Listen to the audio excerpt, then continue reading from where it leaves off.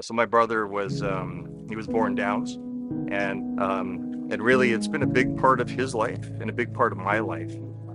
Really spending time with people with Downs or intellectual challenges.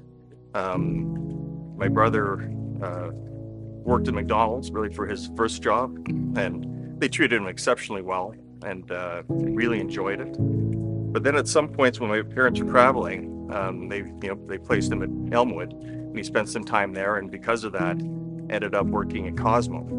And after maybe a few years, my parents said, "Well, do you want to work at McDonald's or Cosmo?"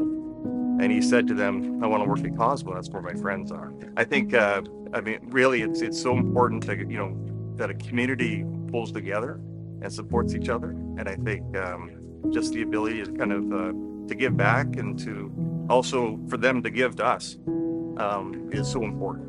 And it's a great organization, a lot of great organizations that are involved with this. And again, it keeps us grounded.